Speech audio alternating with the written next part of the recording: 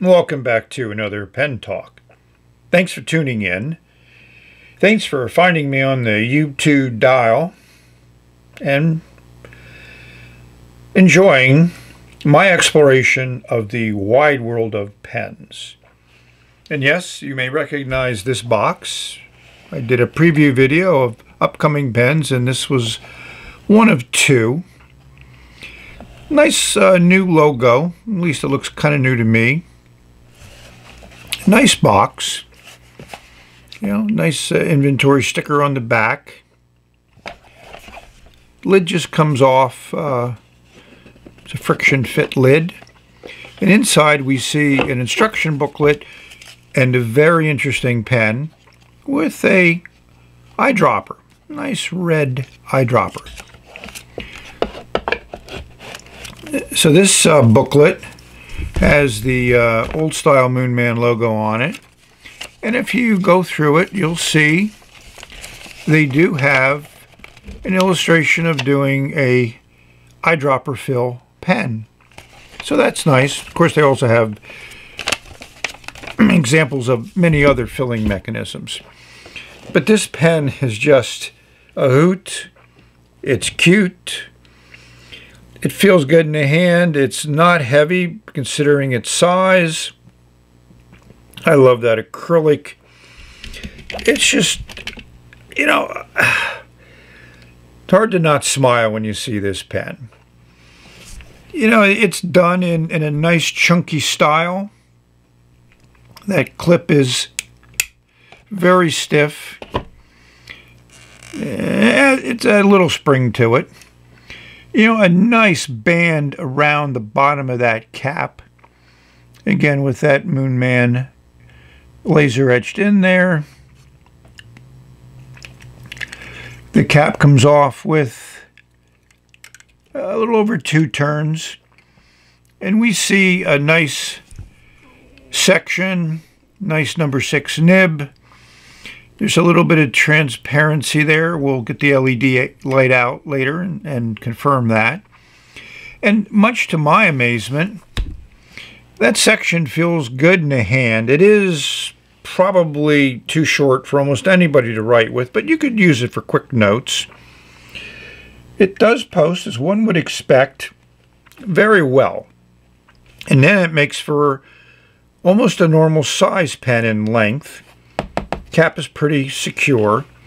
It does change the balance a little bit. There's a fair amount of weight in that cap, but the pen is not heavy to begin with, so it's not that much of a problem. Brought the camera down so you can appreciate more the size of this pen as now it fills the frame. So what's in the other box? Well, the other box has, and I think you can guess, the clear version. This is done extremely well. I enjoy that. You can see how it's all put together. And you can also see how it's threaded at the end of the section, and it goes into those threads there in the cap. Looks like it will seal up pretty well. This top finial is screwed into the cap to hold in that band that's connected to that very stiff clip. That barrel is really nice and beautifully done. And to do the eyedropper fill, this unscrews. Nice O-ring there. The nib unit unscrews. Haven't taken one apart like this in front of the camera before. And we see a nice O-ring there at the top where it seats up in there, so the ink leakage. We'll see if that nib will pull out for further on in the video. It's interesting engraving, that new logo. It is a fine point. That's probably close to extra fine there. But that's all they offered, and your standard injection molded feed. So we're going to pick one of these to ink up. Pretty certain it's going to be the transparent one, and maybe a new Birmingham ink. And let's see how that fine nib writes. So the Moonman boxes came in these cellophane sleeves. So the 1A is the clear one, the 1C is the brown one. We'll give you the translations of the Chinese characters that are on these labels. Well, after watching Chris Tsang's excellent review of this pen, a link will go into the description so you can also watch it. It's good to watch reviews from different pen reviewers because each of us take a different approach. Each of us have different reasons why we like and enjoy pen. I just enjoy them from writing, engineering-wise, construction, manufacturing.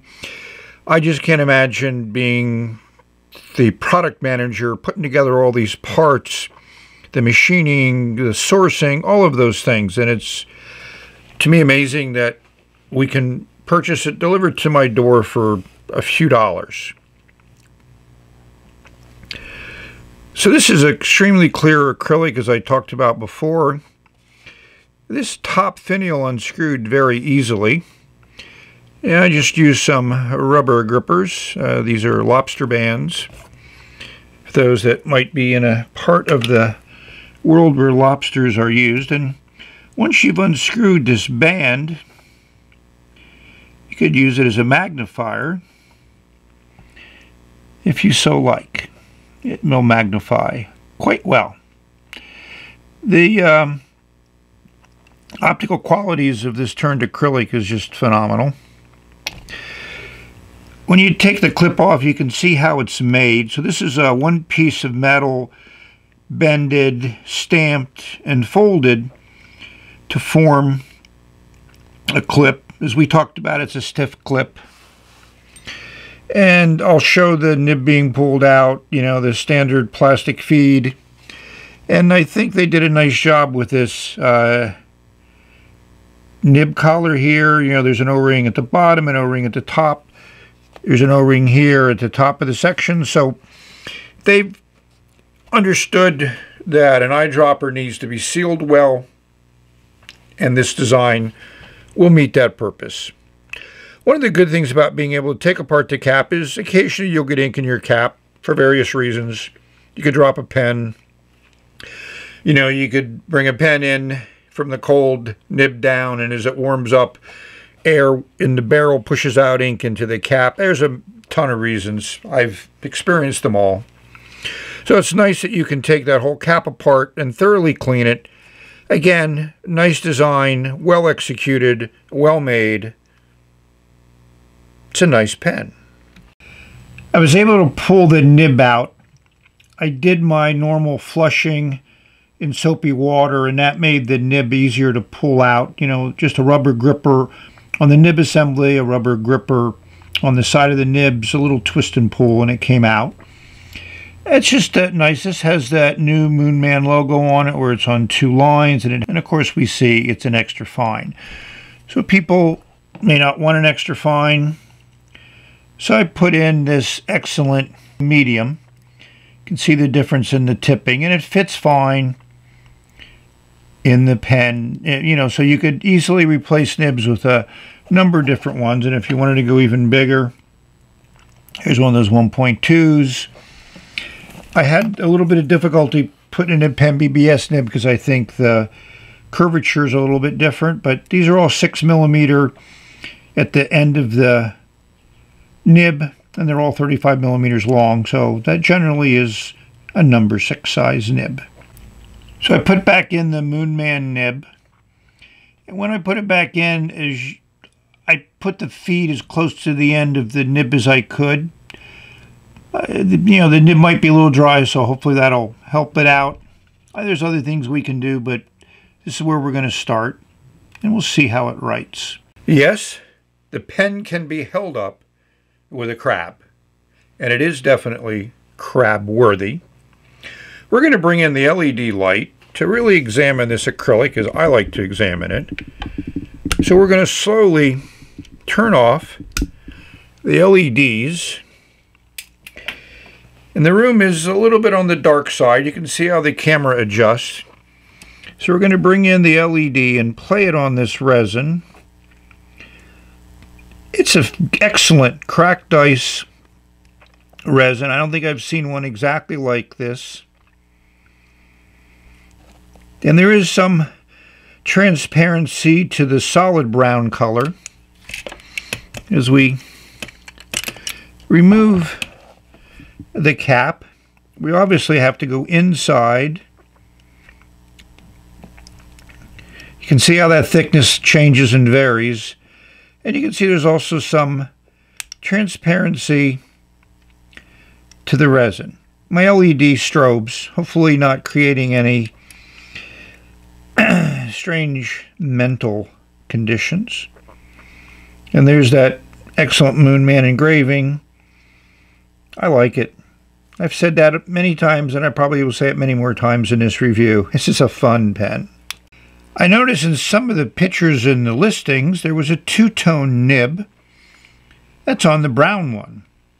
That might explain some of the price differences that you see in the listings for the brown pen. But the nib on the clear Q1 is just a straight stainless steel nib.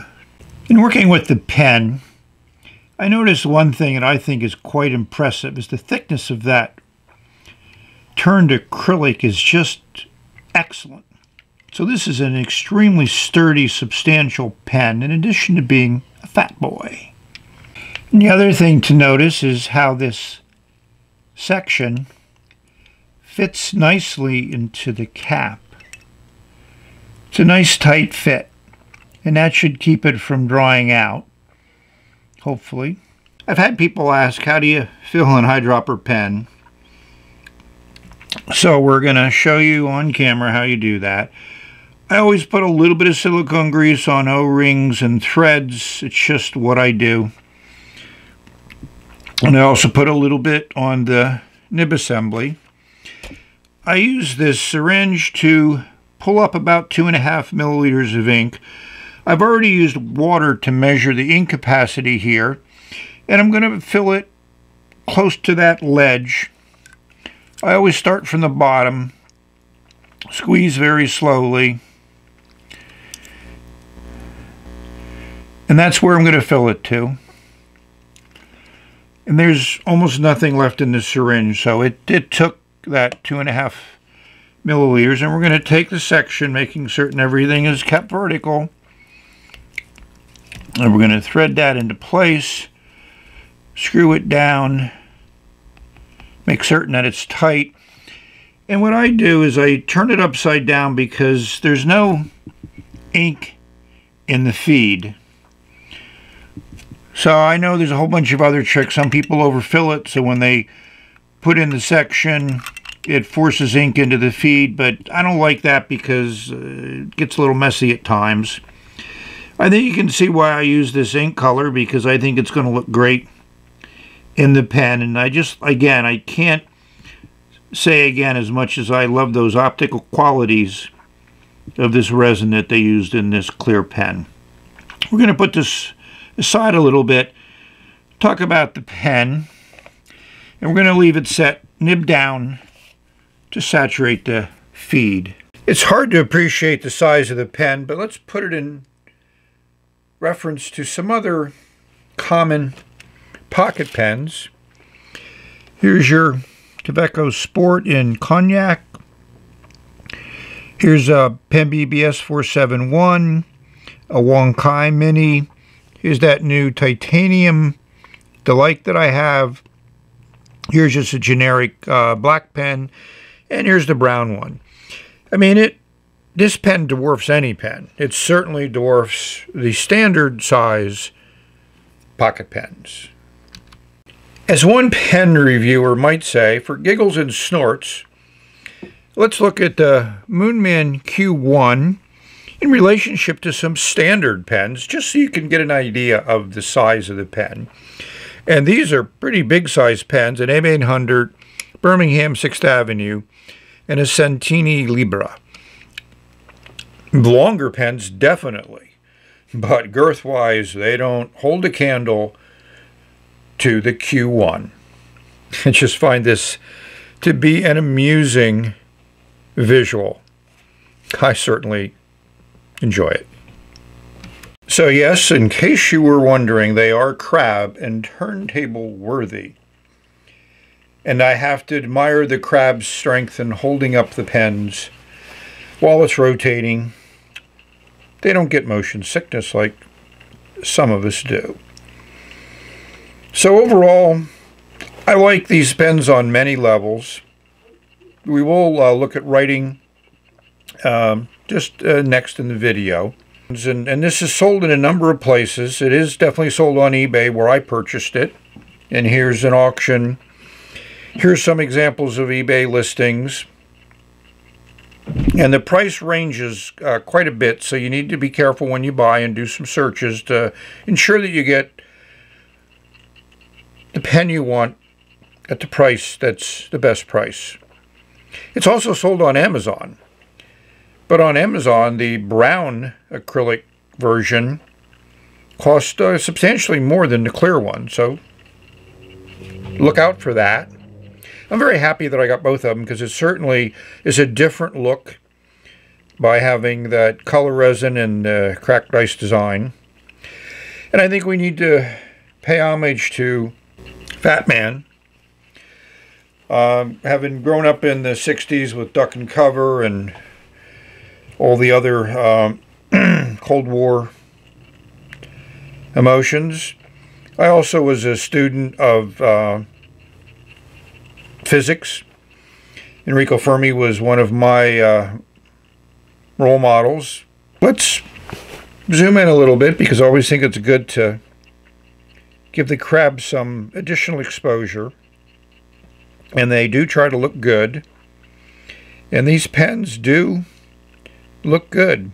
It's always a challenge when you got a lot of ink, and I've got some new inks. So I chose this ink to put into the clear Q1.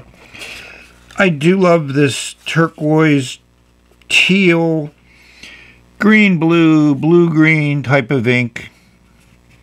I don't see any sheen there. And certainly no water resistance, but it's a nice color. My only concern is this is on the light side. It's not as saturated as the rich inks that they make. But we'll see how that extra fine nib handles it. Now it's for that all-important putting nib on paper. The cap comes off in just slightly under 2 turns. Kusain could write with this without posting it, and I can understand that. We'll give you the lengths. It's short. It is a short pen. I'm not concerned about scratching, so it does post, and you do feel that cap. It changes the balance, but not enough from my viewpoint to preclude you from posting. It's fairly secure. And I could actually write with this posted over the camera because it's not going to hit the camera. That section is beefy. Those threads, you can feel them, but they're not sharp. There is a big step up here to the barrel, and I don't think anybody would want to hold it up there. We'll give you the diameter of the barrel just so you can put things in perspective.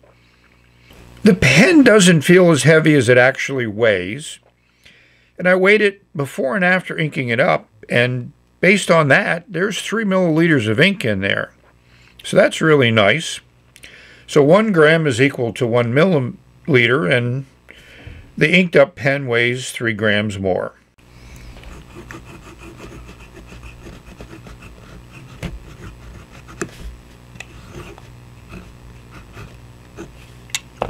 I just took the cap off. It doesn't stay good posted when you're writing, at least it doesn't for me.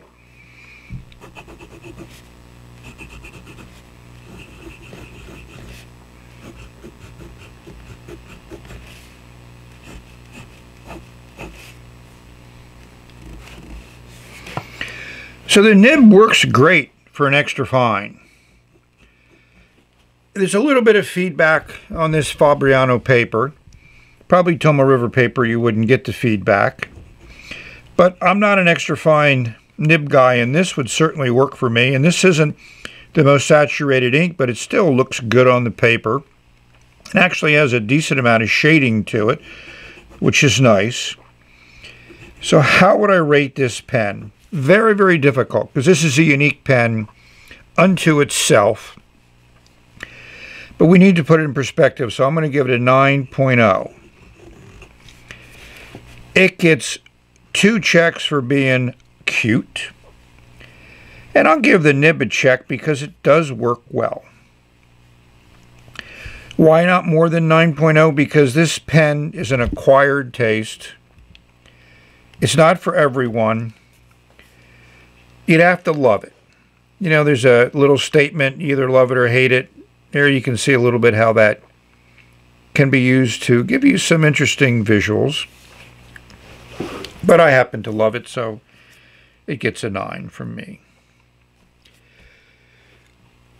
Why is the box called Moonman and the eBay posting was called Mojiang or Mojiang, as I would pronounce it? But as we talked about, there was a Kaweco trademarked Moonman as a name for pen and writing equipment, and they're now telling eBay and other sellers that they can't let anybody else sell Moonman pens except Kaweco, and of course Kaweco's not going to do that.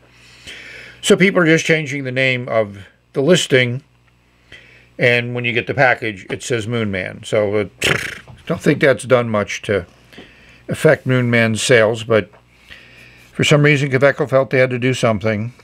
It's an interesting world, the world of pens. So we've reached the end of this video.